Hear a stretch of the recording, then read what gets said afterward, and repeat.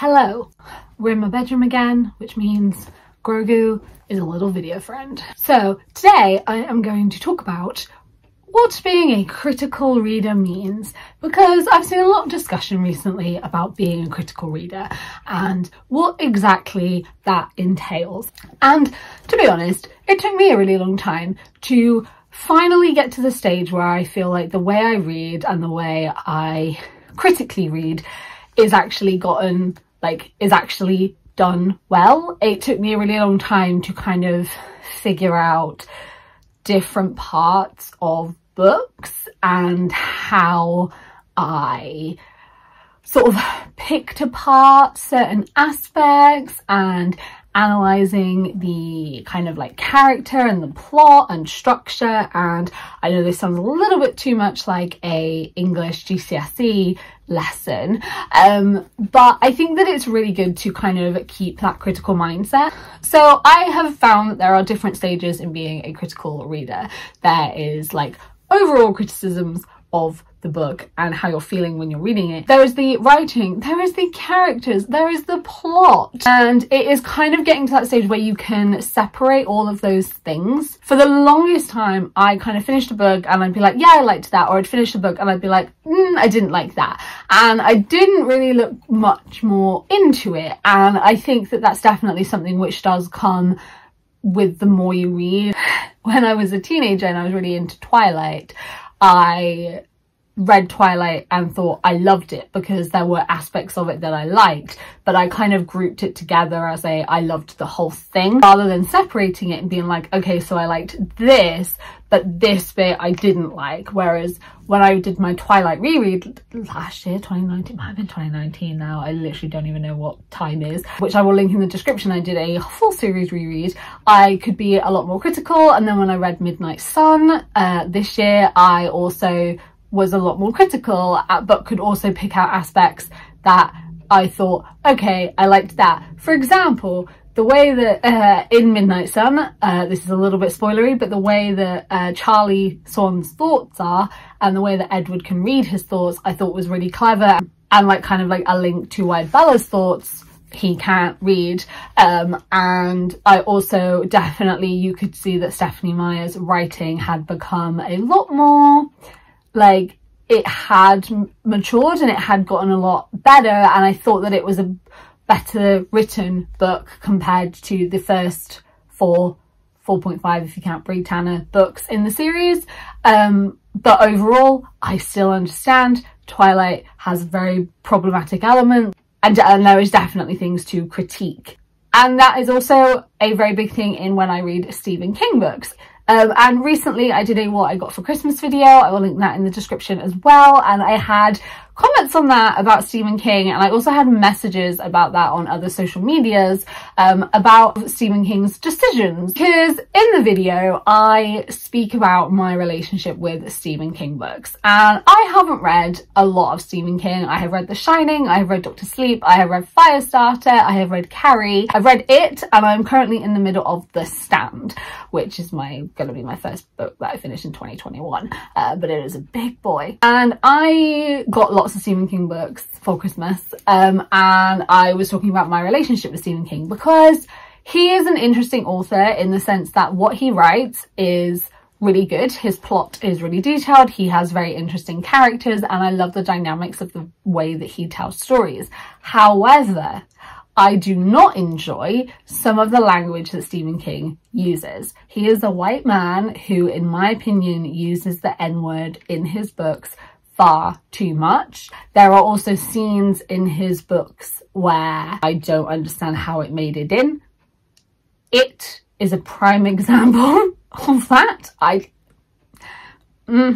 No. You know what I mean? I think people thought I was just like hating on Stephen King. I think that he is definitely an author where people are critical, but also can appreciate that he does tell a good story and his plots are really good. And I mean, fair play to the man with how much he gets his books out. Like he does it. And I definitely think that the things that he includes have toned down in his later books.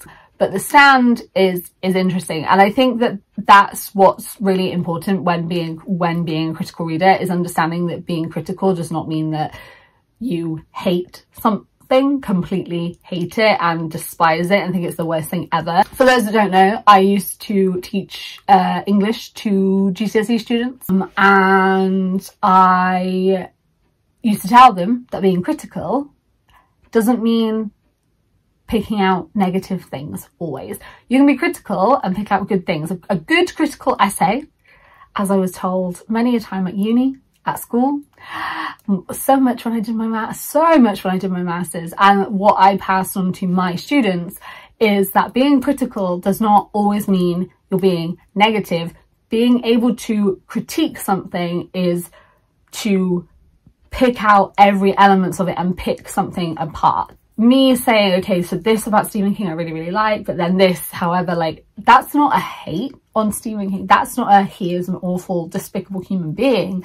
That is a, I'm looking at the literature that he writes and I'm picking it apart, good and bad. And I think that's what's really important about being a critical reader, is that being a critical reader can also mean that you can pick apart the things that you absolutely love about it. The book that I am my most critical reader self with is Aristotle and Dante, in the sense that it is my favorite book in the world, and I can pick out all of the elements that make me love it so much, to the point where I am so like digging so deep into it for like the, you know, the writing structure, the way that the story is told, the layout of the book. Like, that is being a critical reader, but I'm not being negative. And I think that that is the distinction. And I think it's also really important to know that you can be critical and be both positive and negative, but that doesn't mean that you're like trying to cancel someone just because you picked out the way that the writing wasn't particularly the strongest point of a novel. There has become this sort of thing online, and I've seen it with a lot of reviews, where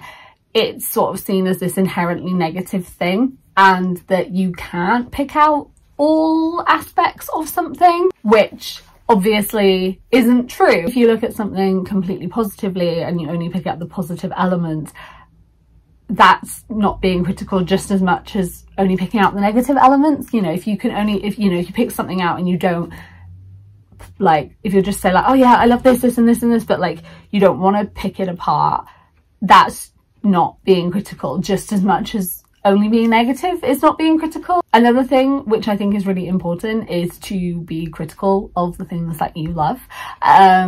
That's I shameless plug, I have a podcast. It's a Stranger Things podcast. We've got a channel, but we're going to be doing loads of Stranger Things themed videos on that channel, so if you want to go check it out, Hawkins podcast will be in the description, go check it out. But on the podcast we essentially pick apart the show. We pick apart like the influences to the show, we pick apart certain episodes, certain characters, certain things, and it is something that we really love. It is a fandom that we like adore. Like, the show is our favorite show, like we absolutely love Stranger Things, but we pick apart elements that we don't particularly like, but then also elements that we think are done really, really well, and really try and give a critical viewpoint of the show, both positive and negative.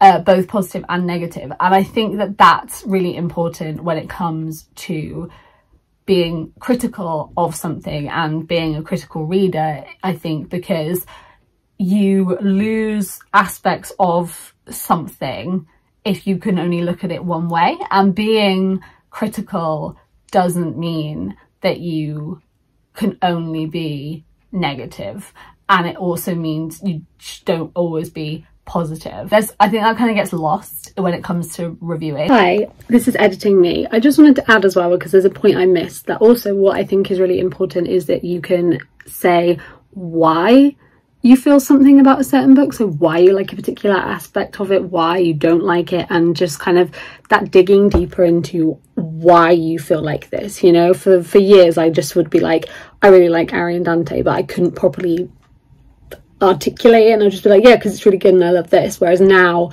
I've really been able to kind of go into it and pick it apart, and I try and apply that to when I read other books as well. Why do I feel like this about this particular thing? Why is this thing struck me in such a way, whether it be positive or negative?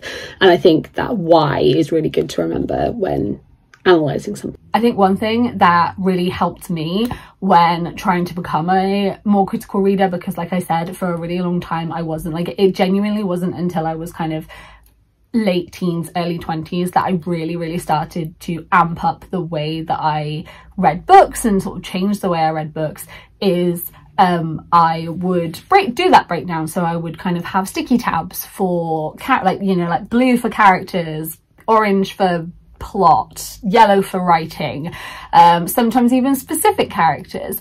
I will show you an example. So I haven't spoken about this because it's not finished, but I am currently annotating my first ever copy of Ari and Dante. This is it. And I have made notes all in it. I've done some stuff all in it. I did a bit of painting. It's absolutely delightful. You can see it has, obviously I've not gotten to the end yet, but I've done this much. And as you can see, there are lots of sticky tabs, and the sticky tabs mean different things.